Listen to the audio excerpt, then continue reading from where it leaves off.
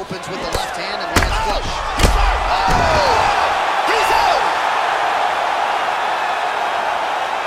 Beautiful KO for the victory early in the first.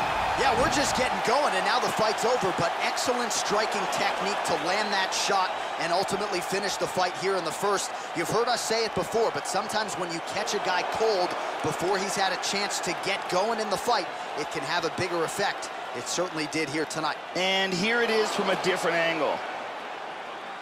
So there he is as the celebration continues. A huge knockout for him here tonight.